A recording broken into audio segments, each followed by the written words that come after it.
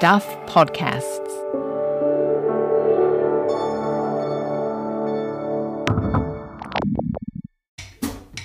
A warning, this podcast contains references to subjects and discussions that could be hard for some people to hear, so please take care when you're listening. Why are we beating ourselves up about this shit? Like, I'm sorry, but I'm kind of sick of hearing myself like, oh my God, I could have done the thing. Like, where are all the men? Queenie, Queenie, don't drop the ball. Queenie, Queenie, don't drop the ball. Queenie, Queenie, don't drop the ball. Down come baby, cradling on. Kia ora and welcome to Tell Me About It, the podcast where we interrogate the levers of power so you don't have to. I'm Michelle Duff. I'm Kirsty Johnston. And I'm Noelle McCarthy. And this week, Kirsty, it's your story, and it's like the personal and the professional intersecting in the most awful way possible in this story, eh? Yeah. Have you ever found out someone you trust is a sexual predator? Because that's what happened to me. And all I really remember, like the key feeling to come away from it is just the sinking disgustingness that I felt. Yeah, I know it. I know it well. And actually, we put a call out on social media because that's to say that's what we were talking about this week. And that's what really came through for people. Just that hideous kind of stomach dropping sensation. We had someone who had a boyfriend who found out that his nickname was the Predator. And another woman who had an uncle acquitted of rape who she couldn't even bear to be in the same room as at family dinners. I had one of those too. You know, somebody messaged with a similar story. So, you know, people with family members who did similar things to that. And also someone who messaged saying in their industry, in their specific industry, they had a peer who was a teacher who was working with a lot of young women in particular. And as it turns out, they were preying on their students. So we're going to come back to this a little bit later. And the burden of what happens when you find out that someone you know is a sex pest and what you're meant to do about it. Like, you know, the guilt of feeling like you should have known and how you should act, I guess. Let's talk about the story we're going to focus on to explore this first, because it's your story, Kirsty, and you were in this extraordinary, like it seems absolutely wild position of actually being able to do something when you find out that somebody you know is a sexual predator because of being a journalist, right? Tell what happened. So in 2019, I was working at the New Zealand Herald and I'd been writing a whole bunch of stories about rape at the time. And in the midst of that, I was just sitting at my desk one day and I got a call from a source who told me that a man I knew had been arrested for raping an elderly woman in a rest home. And that man was actually my journalism professor and Michelle's journalism professor, Grant Hannis. So it turned out later, had been caught like in this room with this woman. She was in a wheelchair and he was like on top of her, and it was really lucky, like a worker just happened to go in the room and find them. But it was horrific. Like the woman didn't really want to talk about it at first and eventually she did. Yeah, I remember when I found out, I called the Ministry of Justice. Like you can ring and just check the details of the charges. So I did that and sat there through like the kind of peppy hold music. And then because that's exactly what you need when you're stressed out of your mind is to hear Crowded House on top of it. That's worse again. Yeah, no shade to Crowded House. I love Crowded House, but yeah. And then I think, got it confirmed, went to the work bathroom, vomited, and then just kind of went outside and sat there for ages just kind of thinking about what I was going to do. Yeah, and I think the context is important here too, right? I think this was at the beginning of Me Too, so everyone was starting to think about things a little bit differently and people were sort of being revealed as sexual predators, which isn't to say that you expected that it would happen to you. People, you know, be people that you knew so well.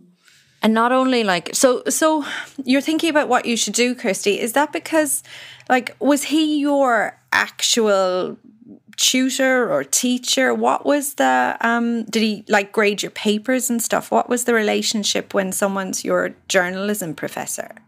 So journalism is a really small cohort. Back then at Massey, they only took 20 or 30 people a year. So you're in the same class with the same people all the time. You have the same lecturers. I mean, we saw Grant every day. He was actually also my kind of tutor group leader. So I would get him to check my work in kind of a close manner. I went to his house for dinner at the end of the year.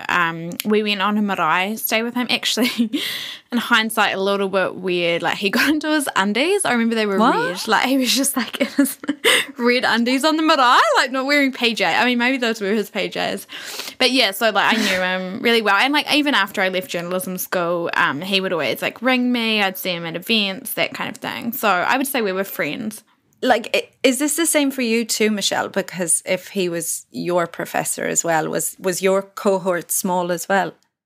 Yeah, it was this. I mean, I went to journo school the year before Kirsty, so it was a similar situation. And I kept in touch. Like, I had actually emailed him like 2 months before this story kind of broke, suggesting that he include a chapter about sexual violence and Me Too in the journalism textbook, which he had written. He wrote the textbook.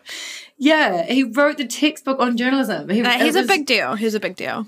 Yeah, so journalism ethics, you know, like how you should approach people, what you should be thinking about when you tell a story. He used to edit all of our work when we were students. So, Kirsty, you're saying like when you got the information, when you find this out, and you go to the work toilet and you vomit and, you know, you're thinking about this. Were you thinking about whether or not you should cover the story? Like, ethically, what are you supposed to do in a situation like that when you know the person and you've been on a marae trip with him and you know, you have that relationship? Well, I think generally you wouldn't cover it. But at the time, it was like, well, every single journalist here is going to have some kind of conflict of interest with him. I mean, probably not to the extent that I did, but I remember just thinking I really want to do this story. Like, I'd been writing about this issue a lot and I knew that I could do a good job, and it was like some kind of, I don't know, it was like some kind of guilt thing. I just felt like I personally needed to do this to kind of make up for it in some way. I don't know. So yeah, I did decide to do it, and I talked to my editors and they didn't really seem to have an issue with it either. They were just like, yeah, okay, go ahead. That's quite interesting, isn't it? Just go for it. Yeah. How did you find out about this, Michelle? Did you just read the story? Oh no, I think you called me, didn't you, Kirsty? Yeah, like in the cone of silence with just like you guys and I guess our podcast listeners. I was like in just a really weird space, and I didn't know what to do. Like, the Me Too reporting had only just started and it was really difficult, and I didn't know who I could talk to about it because I didn't know who was also working on the story. Like, when you work on those pieces, you really don't know and you get quite paranoid, and it was just really weird. So Michelle and I used to talk on the phone all the time anyway, despite working for rival media outlets. So I rang her and I was like, I just need to talk to someone about this, and yeah, let her know what I'd found out. What was it like for you, Michelle? It was, I just felt ill. Just actually, you know, Kirsty, you said you vomited. Physically ill. Just thinking that the main question for me was like, how didn't I know? And if someone that I worked so closely with and respected, like a mentor, could do something like this to someone, I just thought he had people's best interests at heart, because that's kind of like what journalism is to me, and he didn't. And I just felt like, do I need to reevaluate everything in my life and every, interaction that I've had with another human? And you must have been feeling like that too, Kirsty. I mean, you must have been maybe a few steps ahead in that process, but the same emotions. Yeah, it was so confusing. I mean, like, afterwards, when the story was published and his name came out, which was quite a lot later, a lot of people were saying, oh yeah, I always knew he was a creep.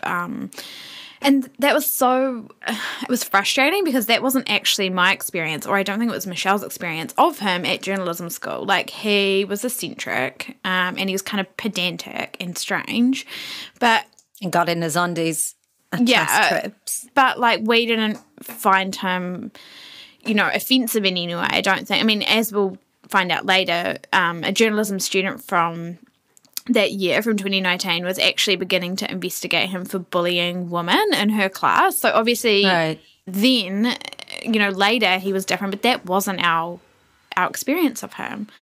Yeah, so I totally would talk all that. We kind of just felt like, what do people see that we didn't see? Like maybe there were some red flags earlier and we should have acted, or like we were just not that onto it. But yeah, but this is the thing, isn't it? Like this is how the ground shifted with Me Too. You're having this massive revisionism, like looking back on everything that you thought was a certain way. I mean, I have teachers, I have, all the boyfriends, it's not, it's everybody, you sort of reassess every relationship like a kind of a revisionist history of your own life.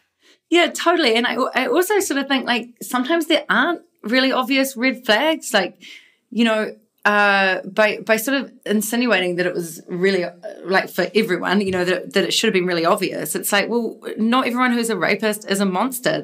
People don't present like that. It's people that who otherwise are normal. You can't necessarily pick it up. And why do we feel like we have to all the time?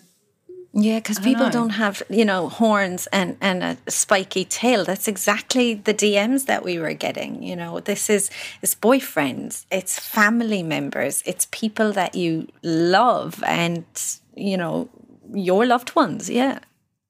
Yeah, it's people often that you see every day, and sometimes it's people who have power over you, or it's not. They're just in your life. And so it makes it really complicated to do anything about it.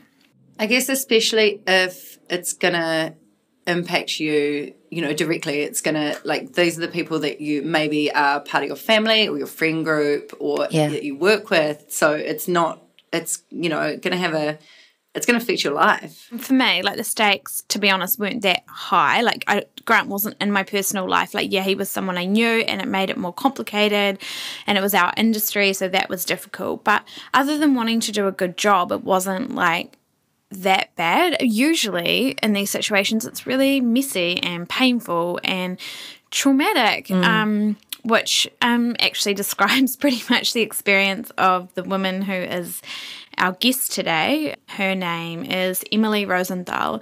She was working on a story at Massey investigating bullying complaints. So she's like in the class with Grant Hannis. So hang on, you're both doing parallel stories about Grant Hannis. You're looking at this in secrecy. You're looking at this rape charge. And meanwhile, Emily is looking at bullying complaints. Is that right? Yeah, and Emily didn't know that there was this rape charge going on until somebody kind of told her. They were like, do you know about the thing? And she's like, yeah, I know about the thing. And they were like, oh my God, isn't it disgusting? And she's like, hang on, wait, what are you talking about? And they were like, wait, what are you talking about? So she found out in that way. But she didn't really ever report on the rape story. She mainly kept following these bullying allegations. But it was, it was hugely at stake for her in doing that. So she talked to us, and she talked to us for ages, actually, and we talked about lots of different things, didn't we? But in the part of the interview, what's she going to talk about in the part of the interview that we're going to play, Kirsty?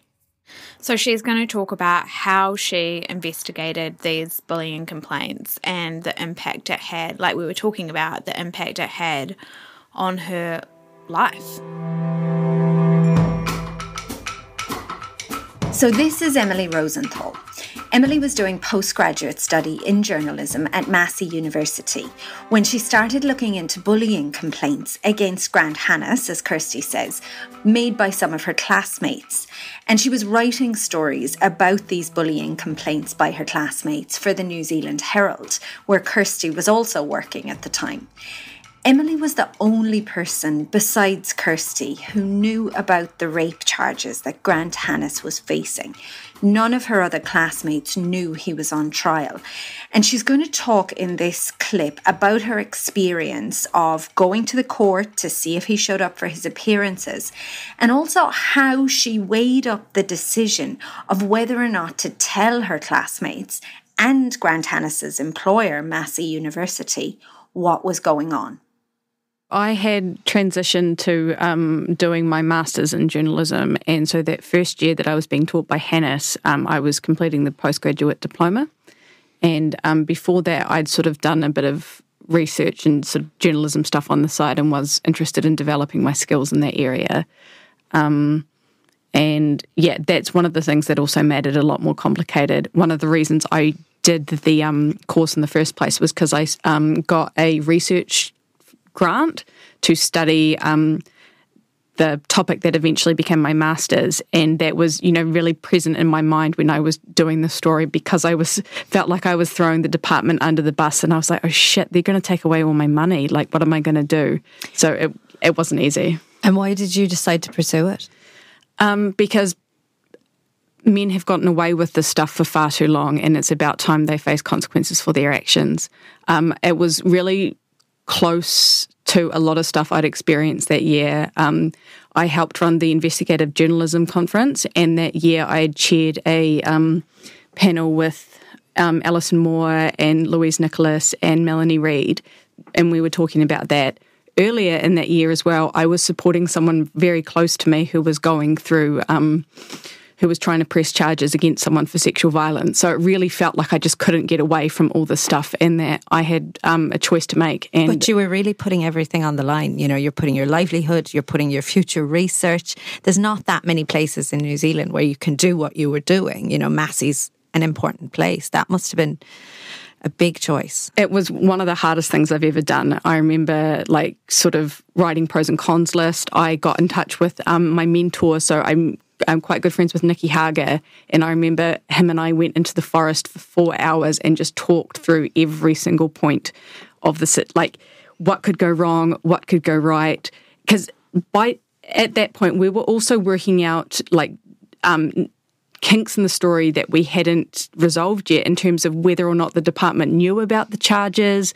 There were all these layers to it that we were not very close to solving at that stage, but it was a hard one. And I remember the person who became my supervisor, James Hollings, I felt guilty for keeping it sort of from him. I felt guilty for keeping it from my classmates, because I knew about these charges and was having to there was a really horrible period where I was having to get taught by Grant in the morning, and then in the afternoon try and get down to the court and find out, get I think it's the charging document. Yeah. Did he ever see you? No. There were times where I think he could, I was worried that he could have done, but a lot of times for some of the court appearances, he didn't show. So I'd end up being there, and I would, my friend who tipped me off about it came with me, and we'd go and pound a beer afterwards to just sort of process. And bring me. Yeah. I'd just be sweating up in Auckland, not knowing what had happened. It was really confusing, though, because we literally didn't know who knew. And this is the thing, and that's why they have name suppression, is because, say he had been found not guilty, then maybe his employer, Massey, never would have found out about it. So we're in this bind, because we're okay, and we had to really unpick it. We were he's bullying and harassing students. We think his behaviour has been exacerbated by the fact that he's facing police charges, which is obviously stressful. What bearing do those things have on each other, and who needs to know, and who would know, and has he told them? And he's a teacher. Does he have a duty to inform? It was all these questions that we just couldn't really answer. You have to, yeah. I guess the other thing is that you don't know who is potentially on his side, right? Yeah. So you don't know if you rang someone who worked with him, that they would be that there would be some situation where they might tell him or feel some kind of loyalty to him. Isn't that the worst part of those investigations, when you have to make that phone call? Yeah. And you all send the email, and it's just you play out in your head the 17 different ways that it could go down when you tell someone or ask a question. Okay, so the critical point would have been when he was named, right? When you're able to name him, you had a story that you were working on for the New Zealand Herald, yes. Emily. You're working on stories as well, Kirsty. At what point were you able to say, okay, this is Grant Hannis, this is what's happening? So it basically had to wait until the name suppression got dropped. Like I had sort of informally talked to the girls in my class who I knew had made a complaint and were really unhappy with how it had been handled. But they didn't have necessarily an idea of why I was doing it. And that felt really emotionally shitty because they had a right to know what was going on. Like Grant didn't get name suppression lifted until after he was sentenced.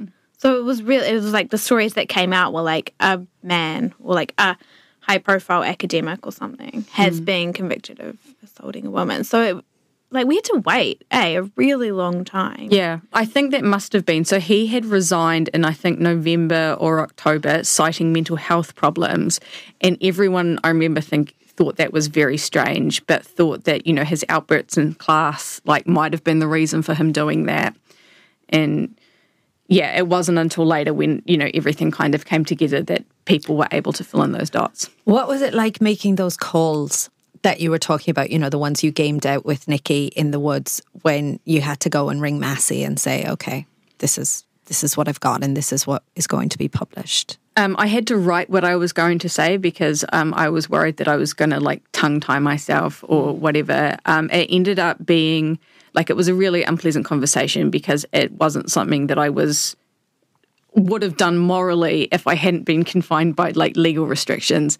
It was tough, and I remember I almost sort of said something at the end do you still like me? Can we still be friends? Yeah. Will you still be my supervisor next year? I mean, I feel like when I was at journalism school, I was doing stories about the Island Bay Football Club.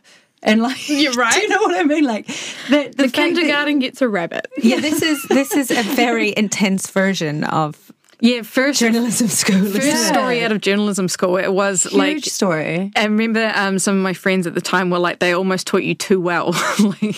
You ended up, and what ended up happening that was quite interesting at the end. Once I'd kind of not quite thrown them under the bus, but definitely called into account their judgment in terms of not investigating those complaints. Bullying allegations. Yes, yeah. And they ended up giving me a job as a lecturer after that, and I got Hannes's old office. And so it felt like a very sort of circle of life. It was bizarre. It was a very, that whole situation was beyond weird. And I mean, that's pretty ironic, but did you feel that the duty of care was there on their part? They have a lot to digest, obviously. They get these phone calls, it's in the media. Kirsty's working on it as well. I mean, you would have had your own version of those calls. Yeah, I mean, I had to do the same. And I think, particularly because I was working on it as an ongoing story, because there were other women. That's the other thing, right? That we knew. So Emily and I knew all of this information and we couldn't tell anyone. Do you mean other women, other elderly women? Other elderly women, yeah. So there's one in particular. The police were really concerned. They were like, this is not a one-off incident, even though that's what Hannes's lawyer argued at sentencing. They were like, it was just 10 minutes of madness kind of thing, which is, honestly, it's never 10 minutes of madness with sexual assault, ever, I don't think. But yeah, they knew they had another woman, but she hadn't wanted to take it to court and she didn't want her whole file released. So and the police were really wary about that because they'd got in trouble before for releasing police files that hadn't been tested in court. So they would only give me a very small amount of information, but it was enough to say, there was a second woman. And again, all of that stuff was who do we tell, when, how's that going to impact this? And yeah, I had to talk to James Hollings as well, who's, also a friend, also a really trusted and respected person in a very small industry where you're all very and he tight. We had this very kind of emotional conversation where I said, of course I wanted to tell you, I just didn't know what to do. There's no rules for this stuff. Yeah. And I think that sort of speaks to how sexual assault and rape impacts, it has a ripple effect, right? It's not just the person, the immediate survivor, but it's everyone, interpersonal relationships,